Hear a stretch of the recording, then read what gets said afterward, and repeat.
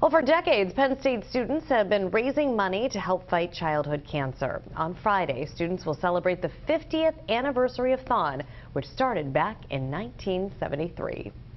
Allison Getler is incredibly thankful for THON. I really appreciate everything that they continuously do year after year. Her son, Carter, has a rare type of pediatric cancer.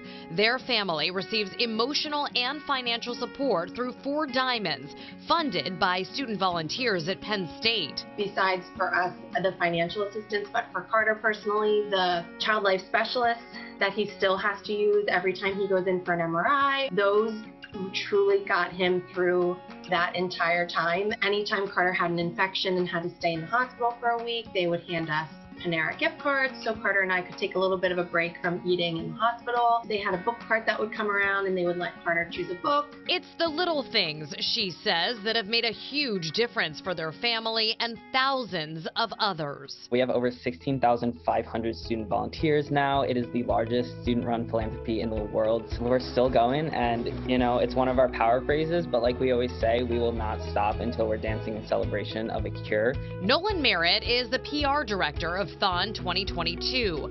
THON is a year-long fundraising effort that ends with a 46-hour dance marathon at the Bryce Jordan Center at Penn State.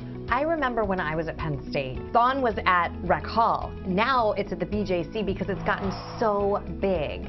50 years in, we are still fighting. $190 million later, countless emotional support that we have provided to our families. We have helped over 4,800 families battling childhood cancer at Penn State Health Children's Hospital. The pandemic meant a shift to a virtual THON last year, but students still raised more than $10.6 million for 4 Diamonds.